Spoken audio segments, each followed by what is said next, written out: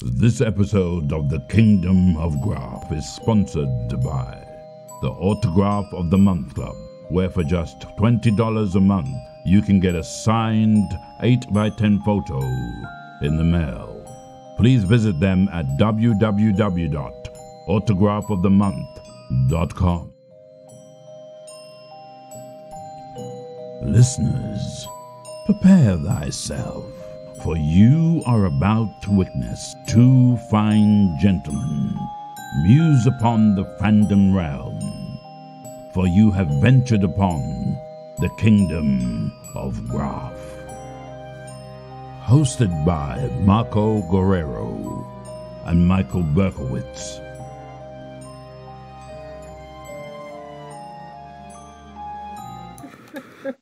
All right, I'm Marco. I'm Michael. Hi, I'm Katie. And this is The Kingdom of Graph.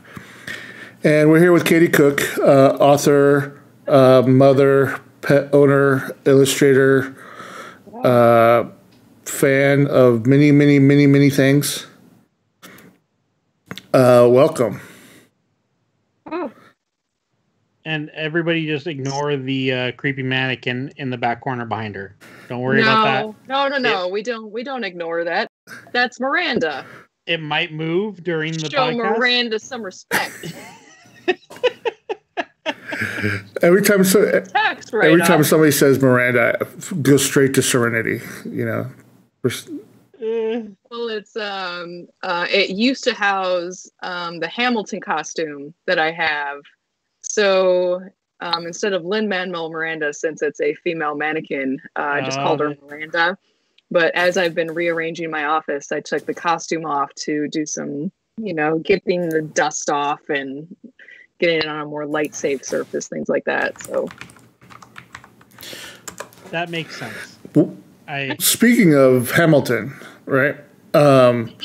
Are you really big into theater, or was it just really big into Hamilton? Like, how did that come to be? Like, oh no, I love Broadway.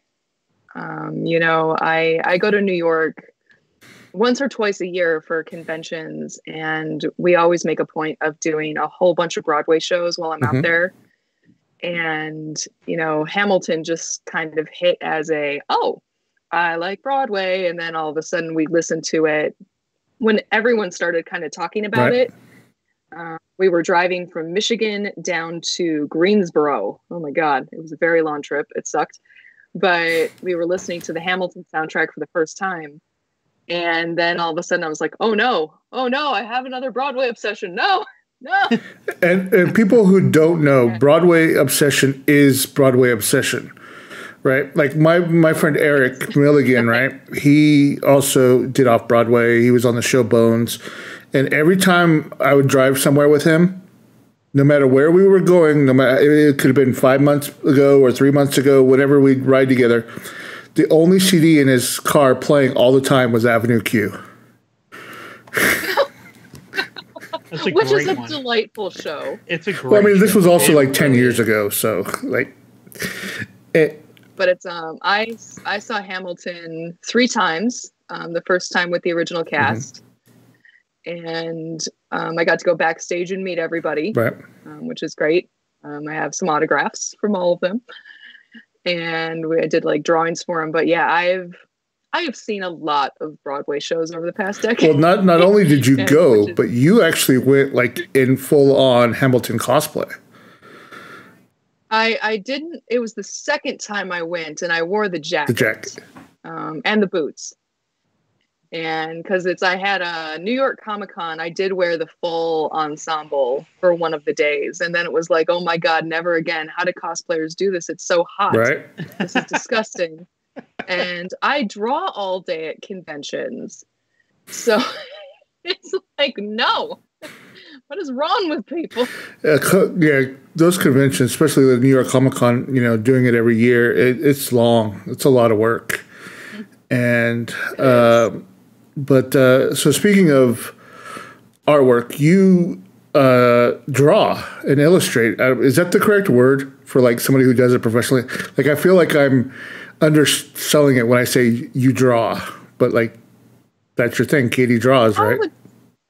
Yeah, it's I'm a professional illustrator. I tell people that I do a lot of commercial work.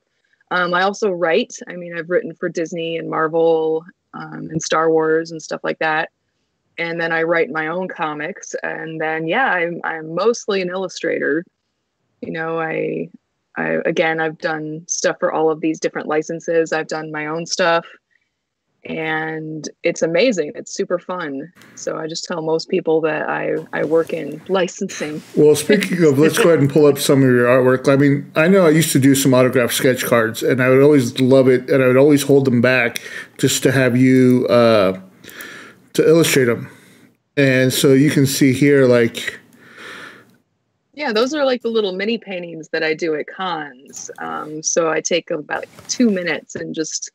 do like a quick draw, very Sergio Aragones-esque, and then add some watercolor to it. And so, like, for those who don't know, what I would do is I'd have the actor sign blank ones of these, and then I would take them to you, and then you would, you know, do your little sketches on them and stuff like that. And, like, the funny story behind this one here in the middle, I accidentally had some Stephen Amell in the same stack that I had Lucy Lawless stand, and she ended up signing 2 of them. And so I was like, man, what can we do? And so what we ended up doing is like some cosplay swapping where she's dressed as the Arrow and he's dressed as Lucy from Xena. But you also did a book when I first saw you at New York San Diego Comic-Con. It was called Fuck You Box and Other Observations from Your Cat's Inner Dialogue. How did this come to be? Like, you know, you were just sitting there one day and your cat and you're like... Mostly, I have a white cat who is now just about 20 years old. Wow. And even back when I did that book, she was the crankiest old lady of all time. So I just made this little zine based on her. And that's it.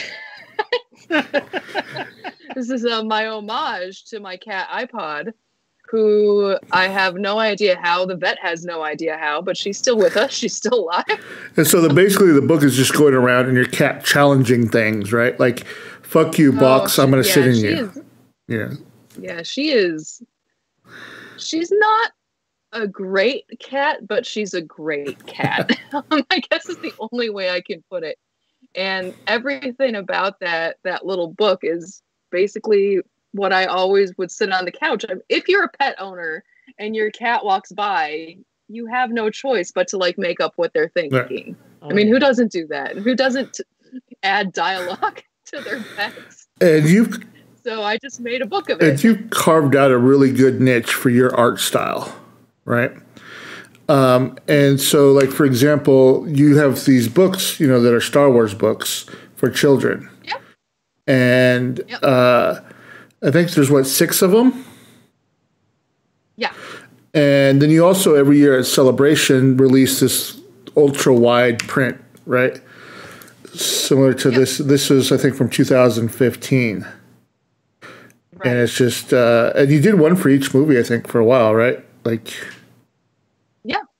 Yep. And then the new one that is coming out this year is a story of 3 moments in Luke Skywalker's life that are all very long panels that are called The Places I Called Home. Mm-hmm. So it's him on Tatooine, him on Dagobah, and then him being a lonely old bastard in a cave with some clothes. Right at the end. Well, you know, now after The Mandalorian, we won't spoil things, but, well, maybe not. I don't know. Whatever. We'll move on. The other property that you worked with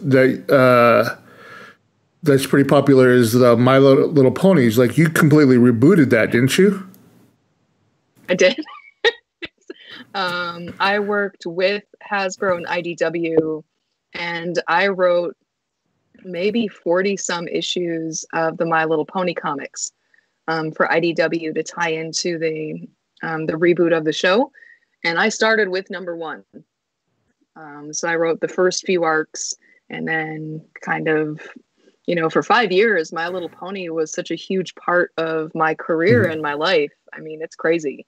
I even stopped doing the webcomic that I was doing at the time, which was Gronk, a Monster Story, because My Little Pony was taking up so much of my time. Well, I'm going to have to ask this, right? You've probably been to a My Little Pony convention or two. And my guess is they're up there with like furry conventions, right? Like, okay, so all right. The bronies or whatever? 99.7% of the brony community is lovely and wonderful and generous and nice. But I don't remember them because I remember that 0.3%. Oh, yeah. That were terrifying. And it was like, oh no. The very first one I did was in Brooklyn. I think it was called Big Apple PonyCon or something like that. And it was Andy Price, who was the artist on the books. I was the writer of the books. And, so I'm sitting there. I had recently, maybe it'd been a year after everything started, and it was huge and wonderful. And we were one of the best-selling comic books, for IDW and everything. And all of a sudden, this guy comes up to my table and he's like, I have a concern. Which is like, oh no, what? And in the show, they had just turned Twilight Sparkle into an alicorn. So she was no longer just a unicorn. She now had a horn and wings, and she had ascended to royalty. But this guy was like, are you going to keep Twilight Sparkle normal, like a unicorn in the comic books, or are you going to make her a princess? And I was like, well, we've actually known that the princess thing was coming for a while. So all of the books that now come out after this point have her in her new role. And that's how licensing works. Ta-da! And continuity. It's crazy. And he started getting very visibly upset, and he was shaking. And, he went, you don't understand. And it was like, obviously I don't. And he went, if she becomes a princess, and he's starting to cry, she's out of my league. Oh my God. And then sobbing. And it's like, what do you do? This is an adult man. And Andy is next to me, and he's trying not to laugh. Because he's like, well, you got this one. And it was like, all I could do is I reached over and I was like, there. Like looking around for the convention staff, because this is like a little hotel con. And I was like, I'm uncomfortable. Tell him he just has to find a genie, and then the genie can grant his wish to become a prince pony. But it's a prince pony. Each of the pony conventions has a story like that. Oh yeah. And it almost overwhelms all of the wonderful, generous things that I've seen happen, because I just remember she's out of my league. Well, and I was like, oh no. What have I done? Unfortunately, that's how society and all clickbait media. I've always said it for years. Like, I'd go to San Diego Comic-Con. You see the media, right? Like, you could have 100 people, 99 just normal, everyday people that you see every day of your life, right? Yeah. And then you see, one person like that. And who's the news interviewing and showcasing and putting all over the place, right? Like, it's obviously because it makes news. It's different. It's not... it fits the narrative, right? Like, everybody that goes to Comic-Con is Sheldon's clone. Jim Zub and I do a panel at Emerald City Comic-Con every year that is convention horror stories, where we just always talk about that 0.3%. Yeah. Well, I mean, we had Nick Stahl on a little bit, a couple episodes ago, back in the day, and we talked about like what it was, his fan experience too, and about a girl. Was it like hiding in his hotel, like coming out, like? Yeah, she like figured out where he was staying and like slipped stuff under the door. You know, just crazy stuff. But yeah, I mean, so that was My Little Pony, and you've done Star Wars. We've talked about, right? You've done your own stuff, the Cat in the Box, the Gronk, right? Did you ever have any issues with Gronk? Like the football, I know. No. You know, like Gronk was my project, the Gronk, and I actually got to do. It was so funny. The year of the Super Bowl where they had like, I don't know a lot about sports. Deflategate. Right. Oh yes. Where, because I think it's the Patriots have the guy named Gronkowski who goes by Gronk. Yep. So the NFL Network panicked because none of the teams would let any of the players get interviewed beforehand because of the Deflategate stuff. So I got contacted by the NFL like a few days before the Super Bowl so they could film a bit because they were going around saying, look at all the other Gronks in the country. So I had the NFL Network in my office filming me, you know, drawing a little Gronk in a Patriots jersey. And these people were so funny because they were like, okay, who do you think's going to win? I was like, who are they playing? Yeah, I remember saying that. And that's why, like, I remember that and seeing him in the jersey and all that kind of stuff. And I also do another comic on Webtoon that's called Nothing Special. Mm-hmm. That's part of their originals line, which I mean, that has over 380,000 weekly subscribers on it, which is way bigger than Gronk ever. That's the one with like the radish that follows you around.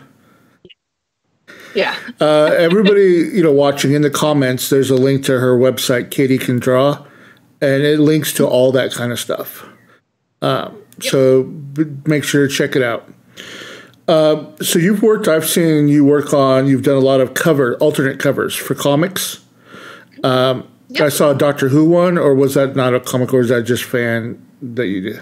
No, that was a alternate for the Doctor Who number 1 when they revitalized it. And that was IDW again, Doctor. Was it? I never remember anymore. And then I've done a bunch of Marvel ones. I've only really done one DC project, and then lately I just wrote 3 issues of Marvel stuff, the Avengers for IDW, and I just wrote some Star Wars for IDW.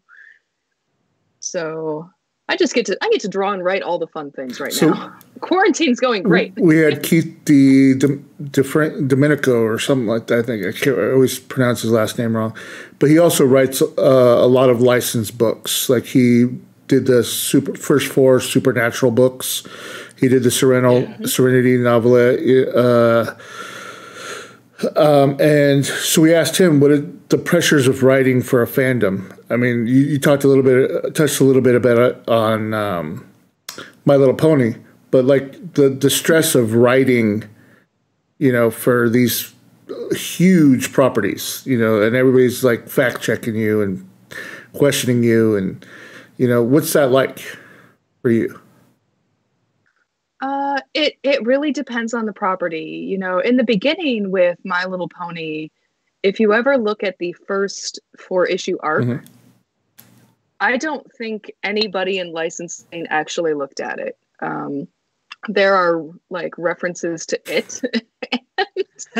I mean, it is horrifically terrifying. It's very dark. There's kidnapping. There's, you know, giant fights. There's terrible horse puns. And after the book got really popular, I think people finally started like, oh no, we should read whatever weird stuff. No, over 100,000 people buy these. And it was like, okay. But then there are properties where it's like, ugh. Because, you know, if I draw something for Star Wars, even though it's cutesy and fun, you know, you still have to have a certain likeness to the actor, or the costume has to be correct, or it needs to be recognizable as this creature. And same thing goes for, you know, Marvel. I got a couple of notes, you know, for, you know, part of things take place in a school. And I was trying to make Captain America is in charge of like a kindergarten safety town. Because it's a kid's book, and I thought it'd be so funny to put like one of the main Avengers goes in to try and be helpful for the day, and he's just surrounded by 6-year-olds. Like neighborhood watch. Yeah, and it's terrifying. And there were just so many rules about how dangerous of a situation you could put kids in, because I put Paste Pot Pete in it, which is the lamest of all of the Marvel superheroes. And even the people at Marvel are like, you have been given carte blanche to do whatever you want. This is what you're going to do. And it was like, yeah. Let's do this. Do you feel like when you do like, versus like story writing versus like just getting to do like a variant cover, do you feel like you have a little bit more leeway with variant covers? Variant covers are, they're very different. You're allowed to kind of go nuts and do something kind of fun. I mean, just look at Scotty Young's work. I was literally just thinking you and Scotty Young, because he's very like just that cutesy kind of art style, but at the same time kind of like with a twist. Yeah, it's, you know, like I did a Deadpool variant cover where he is surrounded by his merchandise.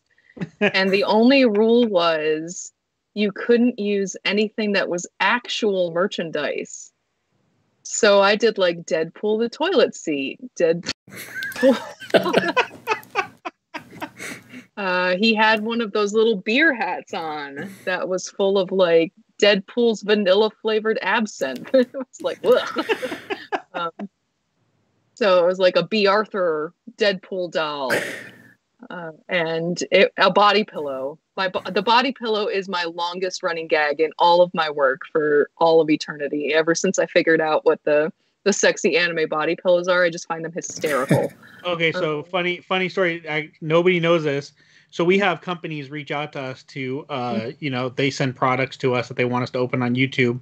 And I got an email back when we were just starting, like we had like 250 subscribers. I got an email from this company. It was like, hey, we'd like to send you a box of our products to open up. And I clicked the link. I'm at work. And I clicked the link, and all of a sudden these pillows pop up with holes in them and naked anime chicks. And I'm like, nope. And I was like, clearly you haven't watched our channel. You don't. I had no clue about that stuff. Like, I didn't even know that was a big thing. Oh my God. Over Christmas, I got my husband just a normal like Tempur-Pedic body pillow because he's a pillow hugger at night. Yeah. And I was trying to send him covers for it, and I found somebody made one that's supposed to be like the sexy anime pose, but it's just another body pillow, and it's like positioned so it has a little curved butt, but it's just a pillow. There's absolutely nothing intriguing or whatever about it, except it's got a lump in it that looks kind of like a butt and a back that's arched. And it was like, this is what I'm getting you. And he was like, no.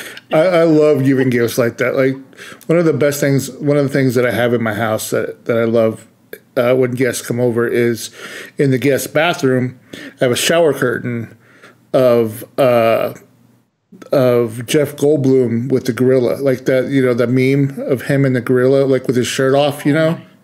And so you walk into the bathroom, and the first thing you see is this giant shower curtain of him. And then my sister, who's terrified of monkeys, and you're just sitting down at the toilet, and there's a giant monkey, like... The things you can get on the internet, all right? All the things to be terrified of. Monkeys are a bad choice. Because that's what we all basically are. Yeah, that's what you're afraid of yourself. Yeah, it's... that's so funny. But we do have some... Yeah, I had no idea that those things existed. Those pillows, I had no idea. I had no idea. It's so funny. The extent of, like, the boob ones, like, I had no clue. I was... And I'm not sheltered. I just didn't know that was a thing. Boob ones, butt ones. Hey, I was part of the My Little Pony fandom. I know what all the pillows are now. Oh yeah. That was... So we do have some questions in the chat. People want to know if they go to your website, do you have signed copies of your books and work? Because we do a lot of autographs, obviously, and a lot of our collectors. I don't, because almost everything I do is available from Amazon. And whenever I get a comp copy of everything, like I either throw it at my kids and I'm like, here, have some My Little Pony, or I go shove it in one of the little libraries around town. So it's the way to get something signed is at a con. Yeah, conventions will hopefully be back eventually. So I would like that. My wallet would like that. That'd be great. But I will always sign things for free, unless the Comic Book Legal Defense Fund thunks a carton down on my table. And then you got to put $1 in the bucket. Well, I mean, I remember, like I said, I've go back, like, did you start with sketch cards with like tops, or like did you start? Oh yeah. Because I came into this world, the pop culture and that kind of stuff through like non-sports update and sketch cards, and when I used to go to San Diego Comic-Con, Inkworks started doing sketch cards, and they used to have sketch card artists at their booth, and I used to come up and have them do crazy stuff, kind of like, you know, like I had them do, they had Family Guy license, right? So like I had them do, like I did a one where they did Stewie as Vader standing like on the dresser, and he's like, "Who's your daddy now, fat man?" You know, was the little quote. Or like he had Stewie being chased by a boulder, like dressed as Indiana Jones, and the boulder was what's his name's face, Peter's face, you know. So like I would just do crazy stuff like that have them draw, you know. And well, it's sketch cards, you know, back in the day, I don't know what they are right now, but like Topps paid like $1.25 per. It was so bad. I mean, it was. But back then, you know, that was how you got into like some of the bigger business later on, I guess. So a lot of them went on. You could get noticed. But yeah, it's so funny. Somewhere in this office, as you can see, it's a pit of despair. I have almost, because I would do like my comp cards and things like that, but not always. So I have a box somewhere in here that is like nothing but blank sketch cards from sets from 10 years ago. You could pull those out, draw on them, and put them on eBay and get a lot. Well, it's if I ever need to replace my roof again, that'll be my last effort. I have so much to draw right now that it's like every time I think of like digging them out, I'm like, no. Especially if like one of the older ones. I'm gonna have to move a box. If it's one of the older ones, you can probably get a couple $100 for them. Just throw it up there. There were a few, like Lord of the Rings, I used to get a lot of money for my comp cards, and then I actually have some Marvel and Star Wars stuff sitting around somewhere.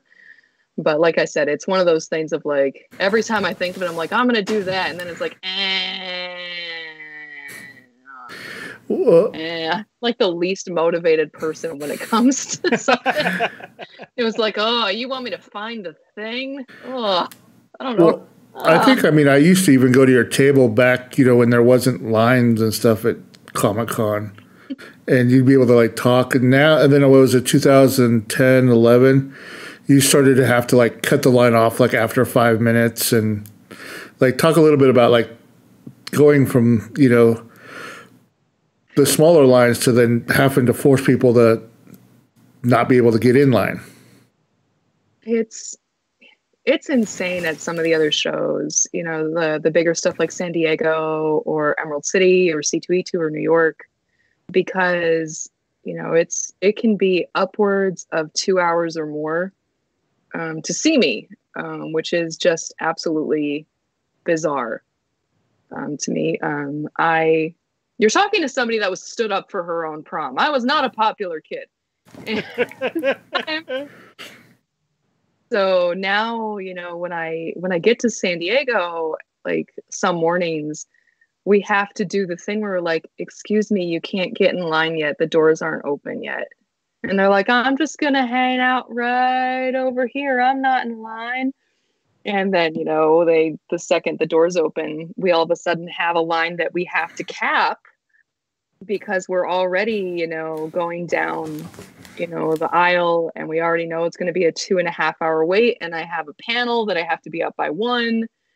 My husband is really great at judging, how many people are left. Or my friend Isabel, that does basically every other show besides San Diego with me.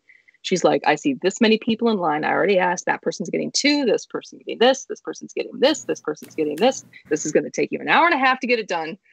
And then she's like, and then you can't be a chatty Cathy. So if anybody mentions Star Wars or the Muppets, just shut up. Well, see, and I think, and after when it first started happening, you started, like, I don't know, a lot of other artists started taking like the commissions and then just going back to the hotel room and basically for the rest of the night doing a lot of those commissions, right? I don't do that anymore. I spend all day doing the mini paintings. That now at the larger shows, I go out and I eat a nice dinner, I drink a bottle of wine, and then I go to bed. I don't go to any parties. I don't want to stay up until 2 or 3 in the morning doing a larger piece. I just go have a good night in a city that I'm not familiar with, and then I fall asleep. Yeah, see, the truth is because you have to be up at 3 to get in the Funko lines. See, now you're busted. Look, I'm not doing that. But I got to get up at 6 because I gotta make my hair look nice. Because every year at New York, gotta put on my flannel shirt. At New York Comic Con, it would be so crazy, and my friends would help me out with the booth and set up and sales and all that stuff. Come Saturday night or Sunday night, we're all packed up. Luckily my office was on 37th or 38th and Broadway, or in 8th. So like all I had to do was pack up the hand truck and wheel it like 3 blocks to my office. And so after we were done wheeling everything back to the office, we'd hit up Jack's Steakhouse, right? And I would always order like the $400 Kobe steak because it was a family style. And then the special, like they had maple bacon as a side. Like everybody got a really nice thick cut maple bacon to reward everybody for all of the hard work for the weekend, because it's insane how crazy these conventions are now.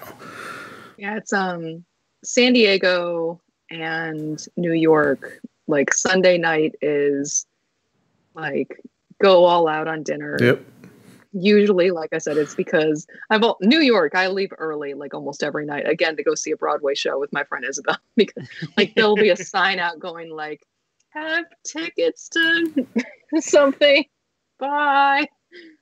But yeah, it's like, I want a nice dinner. I'm so old now. Like I remember younger going to conventions and it was like, I got tickets to this party. I got tickets to this event. I got tickets to this. Oh, someone gave me a wristband to this.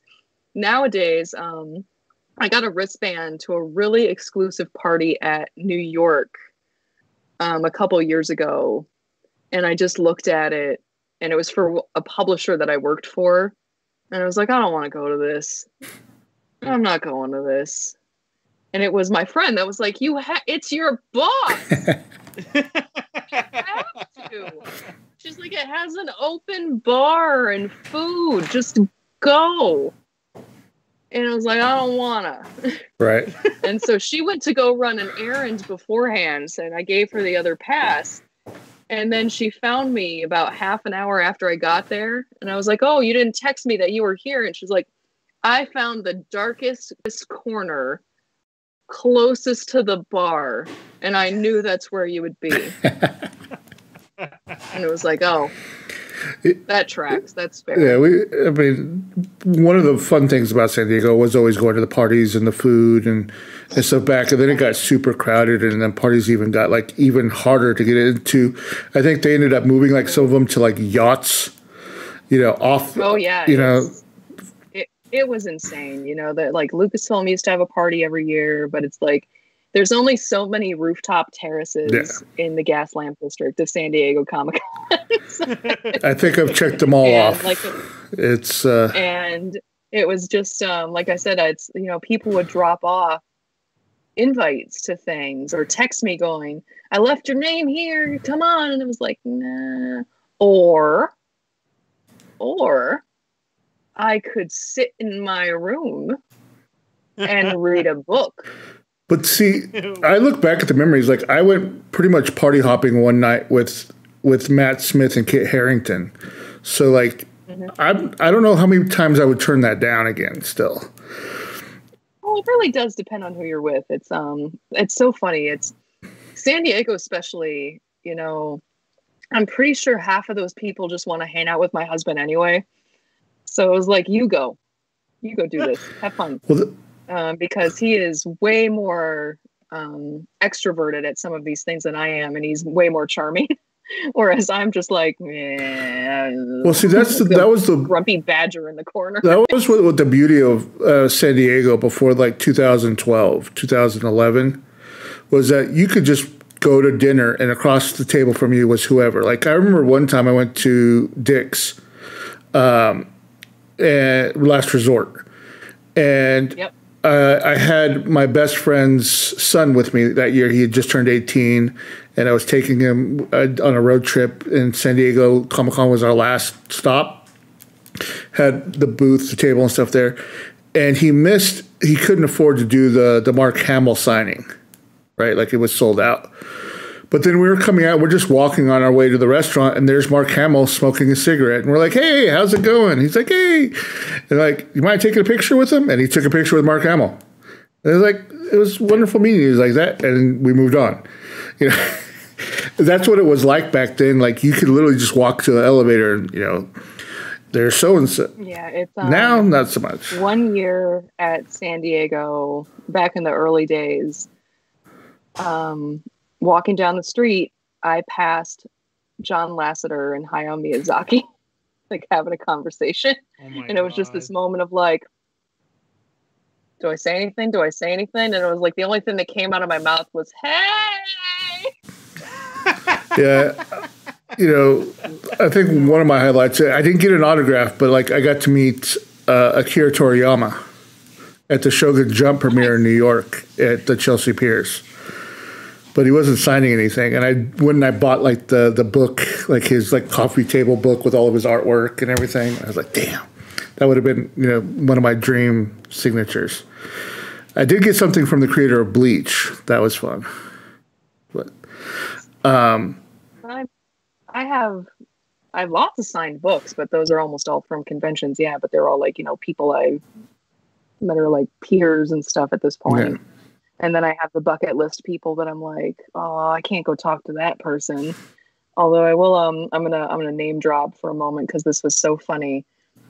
You know, just on Facebook, just a normal interaction. Somebody that I went to high school with, all of a sudden, like he was replying to something. I think it was about my kids, and I was going back and forth with Scotty about something, and someone's like, "Wait, you're friends with Scotty Yun?" I was like, oh yeah, I've known Scotty for about 10 years. And my husband was like, oh man, he's going to shit his pants when he realized that Art Adams and Walt Simonson commented on this too.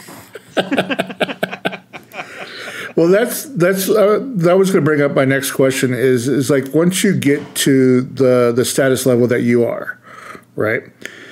You start to get these people who are celebrities in other people's minds or in your mind that are then fanboying for you, or their kids are.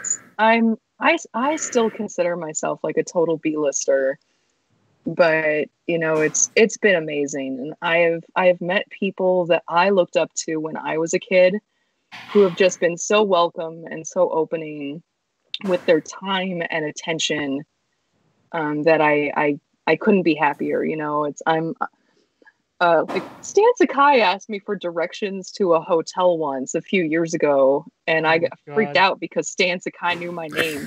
And now I see him and his wife all the time. And like, it was like, Stan Sakai gave me a hug. Well, it's hard to put into perspective, you know, when you're not in these kind of situations. And it kind of happened to me a little bit. You know, I'm not saying that I'm famous or anything like that, but I work with actors on a regular basis, right? And I know how a lot of people look at them until like I realized, they're just normal people. Like we're all just normal people. Like people see them in this bubble, they see them in the same, but outside of that bubble, outside of they're just normal people. And it's hard to sometimes contextualize that when you're not around them and talk to them and stuff, all the time. Well, I have such a great admiration for so many people that work in comics, because I love comic books. I love cartooning. And, the fact that I get to interact with some of these people, not only as peers, but as friends, I geek out all the time. Like, I have people that I've been friends with for 10 years that every time I see them, I'm like, look at you. We're talking. And it was like, hi, I texted you last week. What do you want? And it was like, I just want a bath. Do you have a love favorite? That project you did last week. Do you have a favorite comic book artist? Oh, a loaded question? That's a really loaded question. Yeah. Oh my God. Okay, so as far as influence as a child, I always wanted to be a newspaper cartoonist. So I mean, that's when you get into your Bill Watterson, your Charles Schultz, all of that stuff. And I think even newspaper cartoonists sometimes have some of the most beautiful line art. I mean, it's just, and telling a story in 4 panels is just this, it's such a hard thing to get that kind of visceral reaction out of 3 to 4 panels. But then you get into, comic books. And then I'm going to put one Jeff Smith right up there, because Bone is the first time I realized that comic books didn't have to look like Jim Lee. That's not a who on Jim Lee in any means, but I don't draw like Jim Lee. No. I have a much softer, cuter style. So reading Bone as a kid made me realize, was like, oh, look at the depth of story that you can get from this kind of work. So you have these Bill Watterson-esque backgrounds, and then this character Bone, who is just so elegantly drawn, and he's just these few lines. And then, you get into, Hayao Miyazaki, like I said, Stan Sakai. I love Stan's work forever. And then I love Sergio Aragonis. That's where the idea for all my mini paintings came from, is those little margin doodles he used to do from Mad Magazine. And then I love Gru, which is great. So if you'd like me to wax and wane poetically about cartoonists for a while, I can. Well, that's so important. I mean, we want people here to talk about what they love, what they enjoy, and and that's the whole point of this show. I love cartooning. I just, there's something wonderfully elegant and beautiful about the simplicity of line for some people, that it's not all cross hatching, it's not all realistic. I love it. We just did this in a video. I think we actually just dropped this in a video today, and it's one of my favorite. And it's your guy, him. I mean, it's just so fun. It's a Scotty Young Spider Woman, and I just love the way he just did the negative space. Yeah, Scotty's work has this amazing complexity to it when it's not complex, and that's basically almost the definition of cartooning. So like I said, I think Scotty's a master, and the fact that he is not 80 years old doing that work means he's just going to get better. Which is just really irritating. One of a lot of the artwork that I started collecting myself was anime cells back in the early 2000s. Oh, nice. Because I loved, getting the full like A1 cells they came with the original watercolor backgrounds, and then they would have like the different layers, and they actually would come with the sketches as well. I have a lot of Akira Toriyama's ones, like from his all the way back to like Dr. Slump.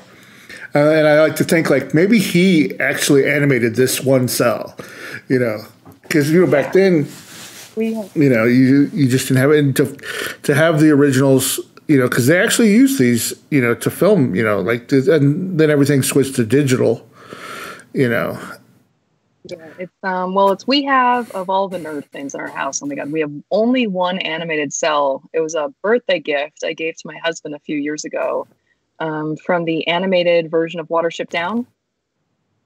I found a perfect cell of Fiverr, who is the main rabbit from it, and my husband loves Watership Down. I mean, his unique name at the university he works at is a reference to Watership Down instead of his actual name. So I was like, I think I have in my garage. Determined to always give the best gift. I think I have in my garage because I didn't actually find a place because I actually need to get it cleaned a little bit. But I have an original concept sketch of the ice planet from Treasure Planet, from the Disney Treasure Planet, black and white, the original sketch. It actually says property, I think Fox, do not sell, or do not, this is owned by Fox, all over it. It's the original sketch, and it's that big, and it's got tissue paper. I've got it sitting in my rolled up in a tube in my garage somewhere that I need to pull out and get framed and stuff. But it was just gorgeous because it's not only was it the planet, but it was I think the characters for the planet. It was really, really cool. I have some original concept art from Star Wars of the Porgs and the Caretakers sitting in one of the drawers behind me, but I did it, so I don't think it counts. So, yeah, I have some original. I think I'm the only one collecting.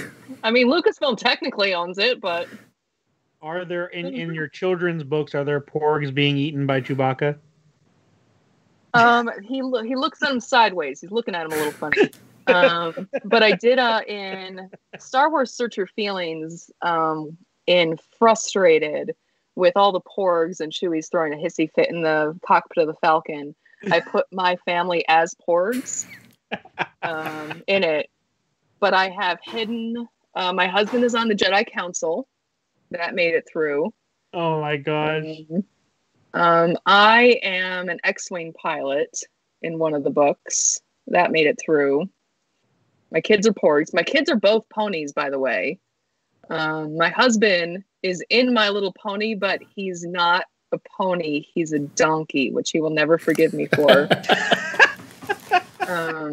Cosplaying as a pony. I'm a pony in the comics, and they actually made Andy Price and I ponies on the show. Oh. They took our character designs from the comics and they put us in a couple episodes of the show. I'm from Michigan, so I'm the representative from Detroit. And you can actually you can buy there's a My Little Pony mobile game, and you can buy my character as I hate in-app purchases, but part of me was like, God damn right, I'm worth $3.99.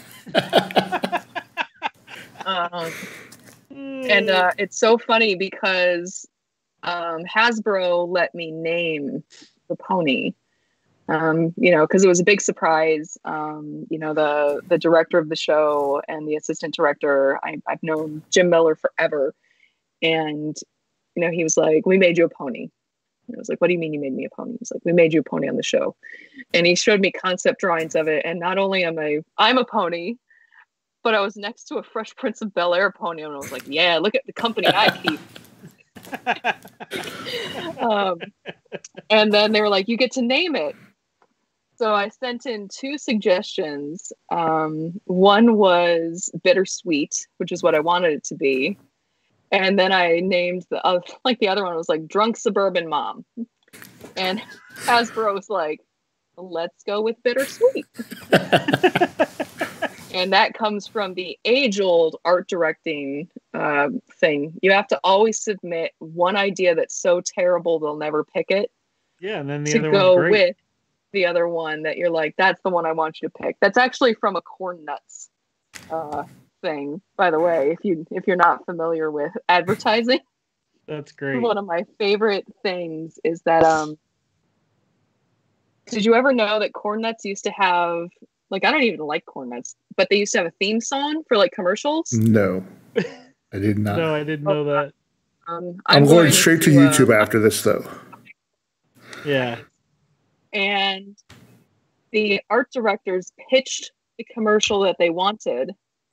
And then they pitched one that was like, this is so god awful. They're not going to pick it. And they picked the bad one? They picked the bad one. That is why.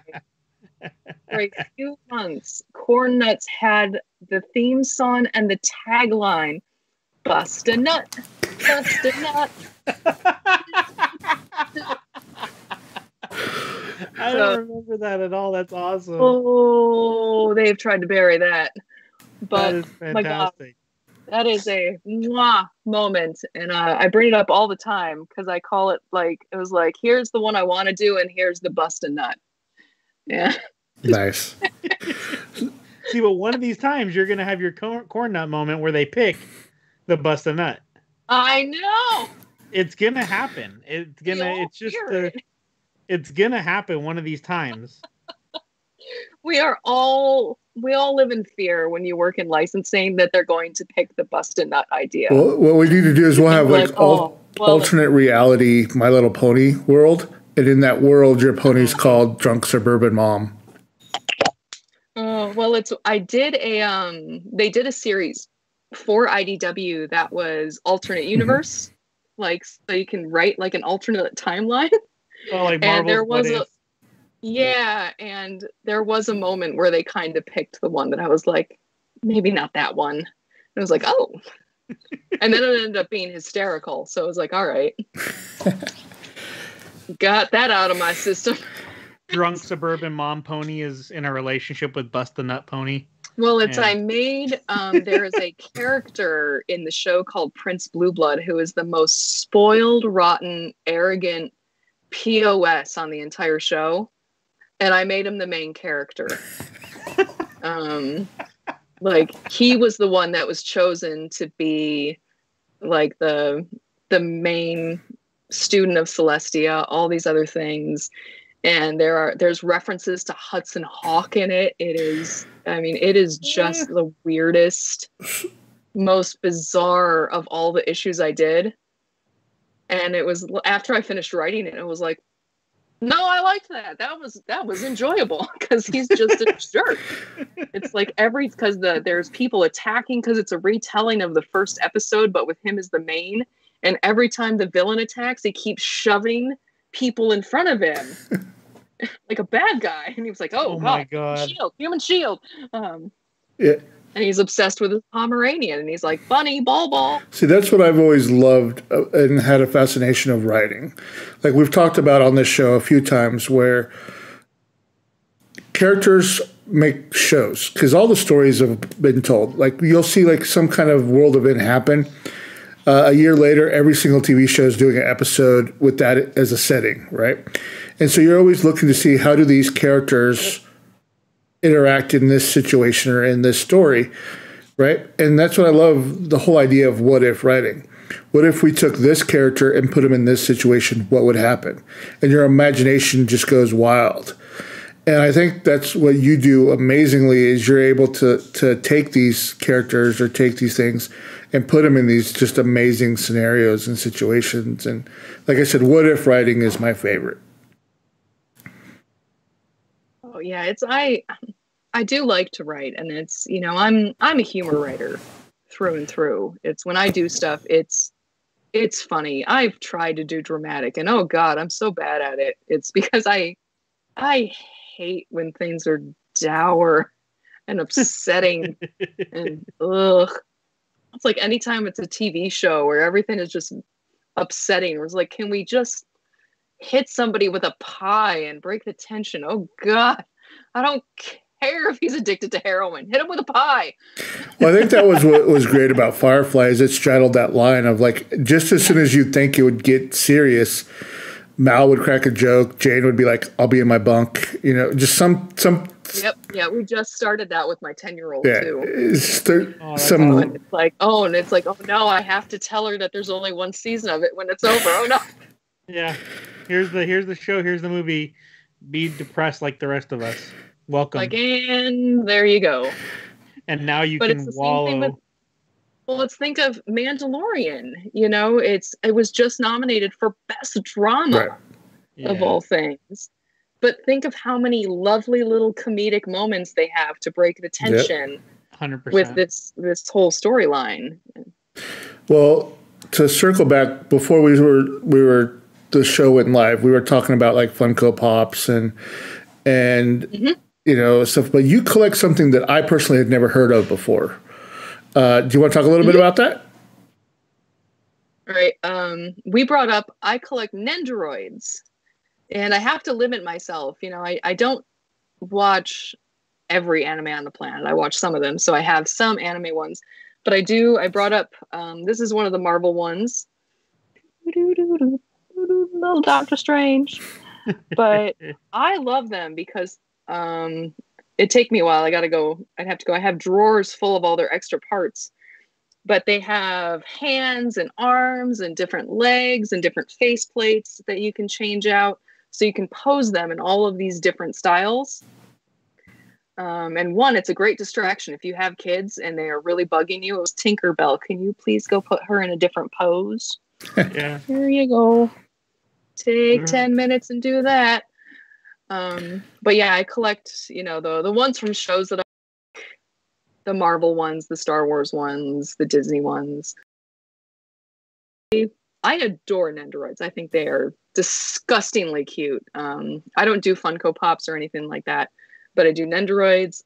I did the Palisades Muppet figures, Legos, like Star Wars Legos and the Harry Potter Legos, artwork, books,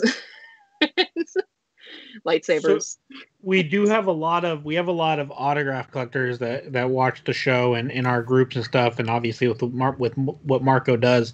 And Mike wanted to know, do you have like a holy grail autograph that you wish that you would own that you don't? I have several that are very personal to me. You know, I have a lot of the Sesame Street actors. Including, I have Carol Spinney drew a picture of Big Bird for me that he signed. Oh my God! Hanging up in my hall. Yeah, it's and he sang me Rainbow Connection in the Big Bird voice and the Oscar voice, and I was pregnant at the time, so I cried like a baby. And I have Lin-Manuel Miranda and basically the entire original cast of Hamilton. That's incredible. Yeah. Okay. But I think it might be, as long as I had a sketch, even if it was just a little black and white doodle. I'd love a Hayao Miyazaki. Yeah, that'd be. But I need to be there for it, like, because there's something about, like, I have an autograph from Chuck Jones, but it's not mine because I wasn't there to get it. Mm-hmm. So it's like, it was after he died, but I bought a piece of artwork and the dealer threw in this book plate that Chuck did as a thank you for buying it. And it was just this moment of like, oh, I'm really glad that he had it in his hands, but I wasn't there. Like, I didn't get to say how much I love his work and what a great cartoonist I thought he was. Or how my weird neighbor across the street that collects 6-foot-tall paintings of Native Americans is also named Chuck Jones, and he's not fun. But I like the experience of if I have an autograph. We've had that conversation a lot on this show about, especially right now, with kind of the way the world kind of turned for this last year and potentially this year, and with conventions and just the going and getting an autograph in person. Right. And I've told the story before on this show about, we have my wife and I have an autograph Funko Pop from Ricky Whittle, who played Lincoln in the 100, and he's the lead in American Gods. And we have not watched American Gods. I've watched a little bit of the 100. Went to this convention, not a Ricky Whittle fan whatsoever, but just meeting him and getting to know him, it's one of our favorite autographs. And that's exactly what you talk about. It's that connection, that personal connection you get with them at that situation. Yeah, there's a few autographs that I have that are you know, from things that I don't watch a lot, but it's, you know, I know that person, or we've interacted, and it's that much more special because it was like, oh, we had fun, and we have a much better story than some things. And I would like to bring up very, very briefly, don't send people random cards in the mail to their home address asking for an autograph. There's actually quite a few through the mail people that watch us. I don't know if Paul's in here. Paul is a big through the mail autograph person. But it's through the mail to like an agent or something like that is fine. We get them, and I know a lot of other comic book artists that do, and we all talk about you behind our backs. Like behind your back, sorry. Talking about how fucking creepy it is. But we get requests sent to our home address saying, please sign this card, or please do a sketch and sign it and then send it back to me. And unsolicited, showing up to the house basically makes me think you're going through my garbage every Friday and like picking out bits of my hair. So just stop. Just stop. We're all... Or you get any of those packages with like 100 things to sign? Oh my God. I got almost an entire lawn box of My Little Pony comics once. No way. And the note was just like, can you sign these and then send them on to Andy? And it was like, there was no postage involved. And it was like, he emailed me and was like, did you get the box? It says it was delivered. And I never answered back. It was like, ooh. I shoved them all in the little library downtown. It was like, someone else has got a lot of collector variants. That's a little ballsy to do it without including postage or anything. Like, that's just like, here, not only are you going to do this for me, but you're going to pay for it also. No, but don't do it. Just don't do it. Just don't do it. Just don't send it to their home address. I cannot stress enough how often every comic book artist on Facebook is like, I just got another box that wants a signature or a sketch and wants me to send it to them. And we all go, cool, more recycling for you this week. Well, somebody's going to be watching this playback holding their custom Katie Cook doll with the hair that they've gathered at your house for the last year and really be upset, really be bummed that you're not happy that they've created this. Or we just gave somebody the idea of collecting a Katie Cook hair doll. One of the two. Like, oh, which happened first? Oh no. The real question is: does a person have a Katie Cook doll as Katie Cook, or do they have a Katie Cook doll as My Little Pony Bittersweet? Oh, I have like there's a shelf back there where I have fan art that people have made me. That's normally Gronk or nothing special, but I do have drawings of me, which is adorable when a small child does it. Slightly less when it's a 40-year-old man. My favorite is because let me remind you, I am the writer of My Little Pony, but I have a letter that I kept that was sent to me, and it was like, oh my God, this kid did her research because she found me. And it is a little girl, and there's all the ponies all drawn, and it's colored, but it was like, Dear Miss Cook, sometimes in the comics, Applejack appears without her hat. I prefer it when she is wearing her hat. Please keep this in mind for future comics. Thank you. It's like, I would have been like in the next comic, I would have done a panel where it's like they were leaving the house or whatever. Like, oh, forgot my hat. I tried to convince the editor. I was like, we need a letters to the editor section just so I can publish this letter in the back. And he was like, technically it wasn't sent to us, so we can't publish it. If it was sent to IDW, we could have put it in. But since it was sent to you, it's basically a threat from a 5-year-old. I don't know. Well, it sounds like a new podcast idea, right? Like, we just go around asking people to show us their fan letters. Oh. We just get Katie. We get Katie and all of her artist friends together, and we can talk about the weird shit that people have sent to their homes. Oh. All right, we got one last thing I want to talk about before we end this. You brought up Carol Spiney, right? And at the beginning of the show, we showed my autographed sketch cards that you did, right? Mm-hmm. But funny story is, and I just remembered this, you, me, Carol, and Kane Holder were all at a show, a small little one, in Detroit. It wasn't in Detroit; it was in the suburb. Motor City. It was put on by Ed Webb, right? Ed Webb was one of the co-hosts. It was a trading card thing. Okay. And that's where I got the idea for sketch autographs. I don't think they had been done. They'd never been released in a set yet. Like, none of the trading card companies had done it yet.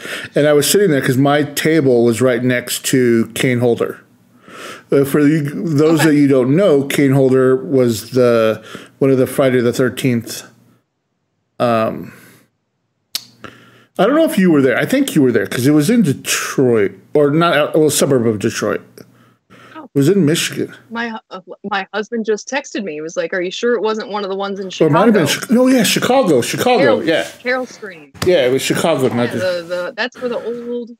The husband's on fact checking, y'all. Yeah, husband's fact. So I was sitting there at the table because the shows are really slow on those small ones, right? So me and Kane Holder spent like the whole weekend just chatting, right? And then I was like, I loved your artwork, and I loved it. And I'm like, you know what'd be really cool is to have a Kane Holder Jason art done by Katie Cook and then signed by Kane. And then I was like, all right, that's cool. And then Carol Spiney was there, and I was like, that would be even cooler. Would we have her draw? I think he drew Big Bird and Oscar, and then I had him sign it as well. So those were the very first two. That would have been the show that I met. Yeah, those were the very first two autographed sketch cards that I'd ever done, and to my knowledge, that anybody had ever put together, like sketch autographs, combining the two. Because I don't think anybody had released them or done it in any of the trading card sets prior to that. But that is also the show. There were a lot of firsts for autographs there because Carol said that it was the first time somebody ever brought a trash can lid for him to sign. That's such a good thing to sign, though. And it was a part of me that was like, oh, God damn it. How Uber wasn't a thing yet back then. I was like, I need to go get a metal trash can lid. Yeah. God. And I ended up putting them in like mystery packs, I think. For some of the stuff that I did. But yeah, because as soon as you brought up Carol Spiney, it's like clicked the memory of that show and the idea of doing sketch autographs. And nice. So, well, anyways, it's been amazing. And we hope to have you back on if you're willing. Thanks for having me. We like chatting fandom. And like I said, me and Mike always have to limit these things because we could seriously go on for like 2 or 3 hours. And that's just, But thanks again. Let's see, was there any final questions in chat? I think we're good. No, I think that was it. A bunch of people in the chat want to do some kind of autograph of the month club collaboration with Katie. So that's the general consensus. It's going to be covered in cat hair.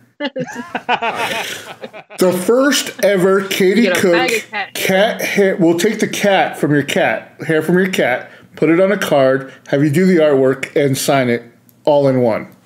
I'll let you pick which cat. You can either have iPod, Nakatomi Tower, Dr. Spachemin, or T. But it was iPod that you based the cat book on, right? Yes. So there we go. Yeah, so we need it. That one costs extra because then I got to go near her and she's going to kill me. All right. Well, thank you again. It's been amazing. Thank you so much. I'm Marco. Michael. Katie. Bye.